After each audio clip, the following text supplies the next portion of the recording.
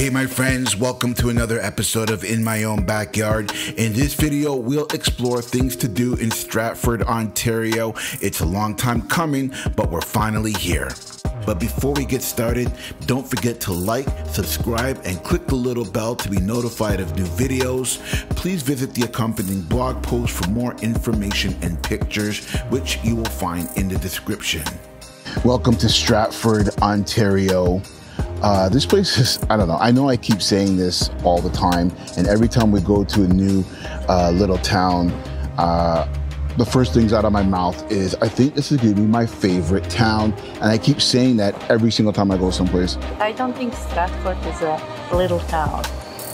It actually looks bigger than I thought, and there's so many things, boutiques, restaurants, breweries, chocolate places. I think Stratford is my new favorite town.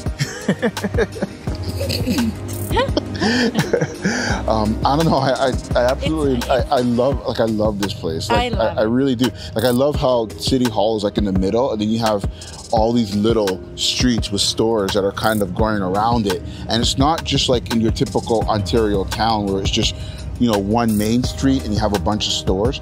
This has like several little main streets with tons of little stores that are all boutique stores. It's not that small, and nature is stunning. Yeah, so we're gonna go explore a little bit. Right now we're in Shakespeare's Garden.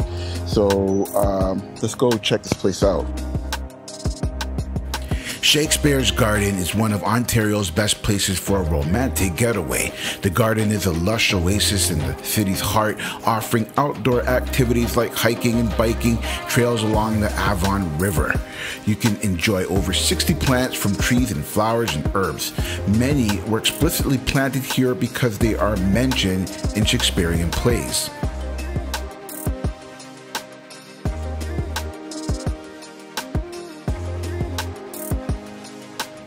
If you're unsure what to do in Stratford in the summer, go to the World in a Weekend Festival. For 1 week in August, guests are treated to a theatrical showcase of music, puppets, and outdoor entertainment for the whole family.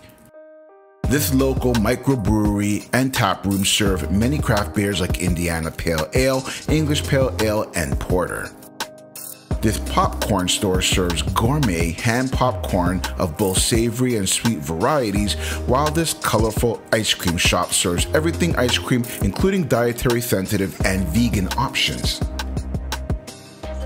Not only are their drinks great at the specialty cafe and espresso bar, the live events also make it worth visiting. Rio Thompson has been making candy since 1969, so you can trust they know what they're doing. Handmade creams, caramels, barks, and specialty chocolates. I mean, hard not to go wrong here. Treasure's gift shop is one of those cool boutique spots with local and unique products.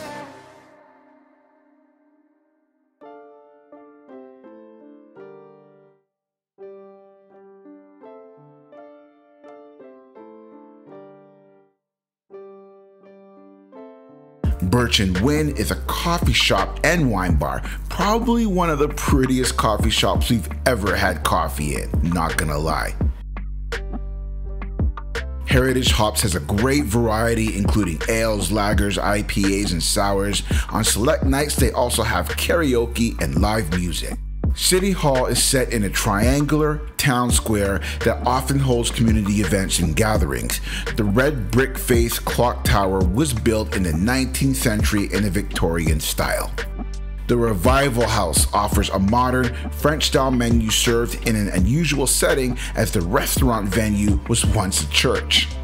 Lastly, Alley Cat Cafe is the only cat cafe in Stratford, but more than that, they aim to make tremendous strides in helping abused cats and finding their forever home.